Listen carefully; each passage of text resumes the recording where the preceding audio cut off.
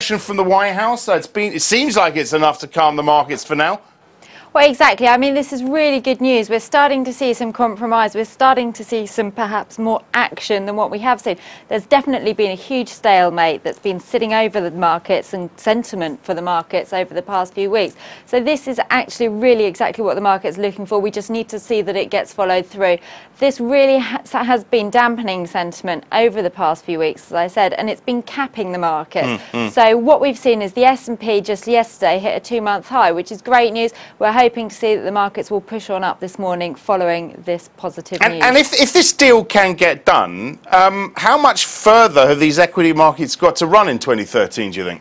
Well, exactly. This is what's been holding the markets back. So we are expecting to see, a good rally from the back of this. However, going into 2013, we do have other issues that we need to contend with. Europe, the Eurozone crisis, that's not going away, however much we'd like it to. And Draghi, of course, warned yesterday of this challenging economic environment. What did you take from his words yesterday?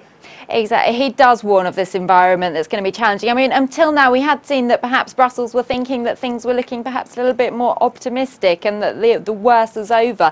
But I think what we're seeing really is that this is not going to be the case. I mean, especially we've had some comments from China as well, that they're completely concerned over the state of what could happen to the Eurozone in 2013. So we've still got, Spain to contend with what's going to happen there. Greece, it doesn't appear that we're out of the woods as far as that's concerned either. And Italy, I mean, there's a huge political row that's sort of erupting over there. So there's still a lot to be holding the markets back.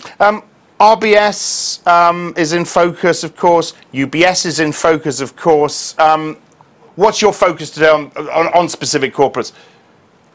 Yeah, it's been a dirty year for the banks, I think. I mean, as far as the banks are concerned, we do want to get a line drawn under this Libor rigging. It's been carrying on for a bit too long now. I do think, though, that the financials will actually be doing quite well, perhaps not because of the focus on RBS, but because of the news from America. So we will be seeing perhaps miners, financials, risk-on areas that are going to be actually doing quite well today.